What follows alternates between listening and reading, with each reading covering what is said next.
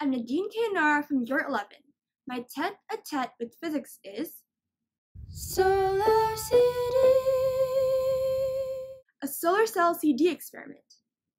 Let's get into it, shall we? You're probably familiar with solar power. Simply explained, generating solar power involves the conversion of light energy from the sun to electrical energy. A perfect example of the law of conservation of energy, which states that energy cannot be created nor destroyed, but can be transformed or converted from one form to another. A solar cell is typically made up of crystalline silicon, a semiconductor, placed between conductive layers.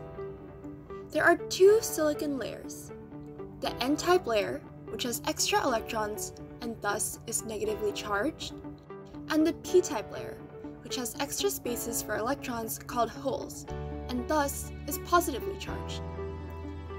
These special layers allow electrons to wander across the p-n junction, which they would not be able to do in a normal silicon layer due to the four strong covalent bonds connecting silicon particles, which prevent freely moving electrons.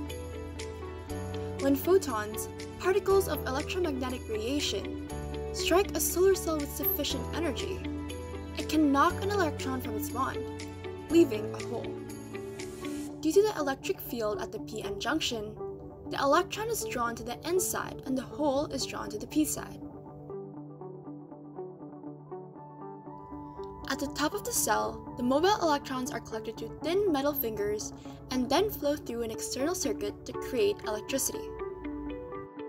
In this experiment, instead of creating a conventional solar cell, I'm going to create a solar cell with an object that is found in our day-to-day lives, a CD.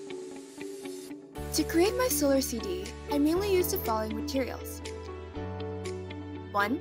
CD, 2. Power glue, 3. Multimeter, 4. Zener diodes, 5. Copper wire, 6. Binder clips, 7. Cutting pliers, 8. Soldering iron, and 9. Insulated wires.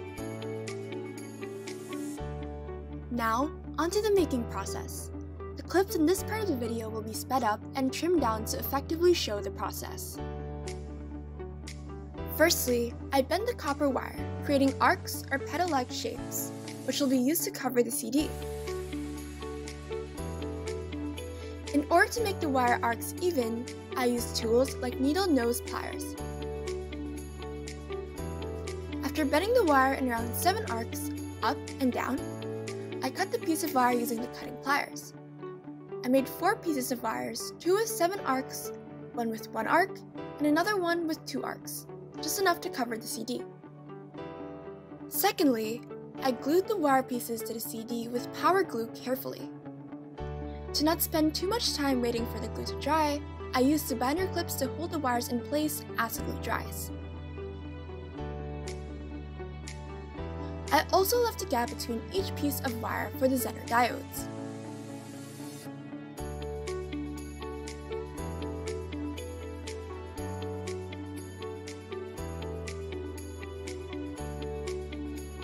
Thirdly, using the soldering iron, I soldered 3 Zener diodes to the wires, between the gaps of each wire piece, leaving the 4th gap.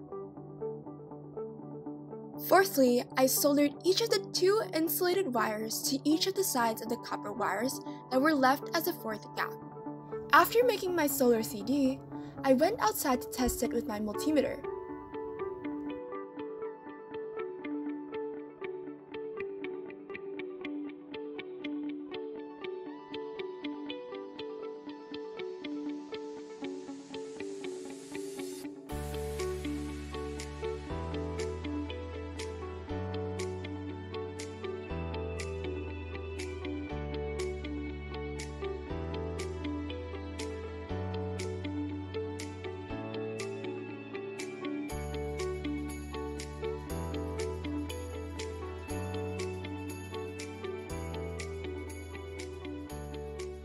But how did it work?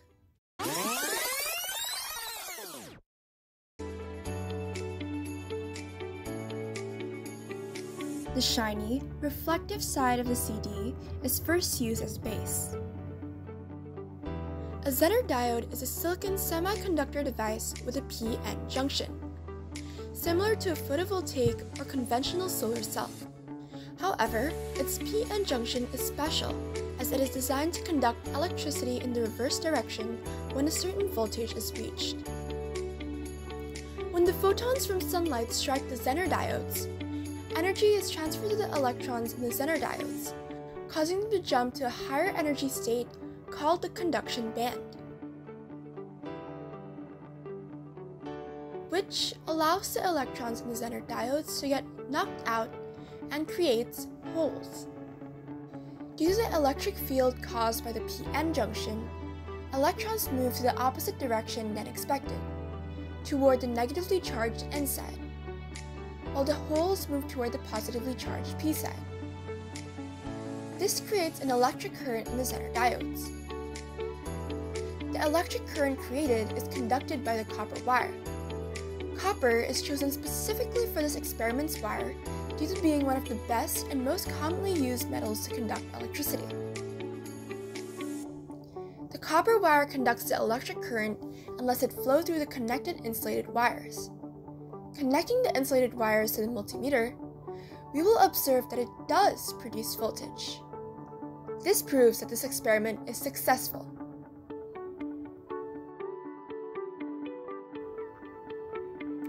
That concludes my tete-a-tete with physics, Solar CD. Thank you for watching!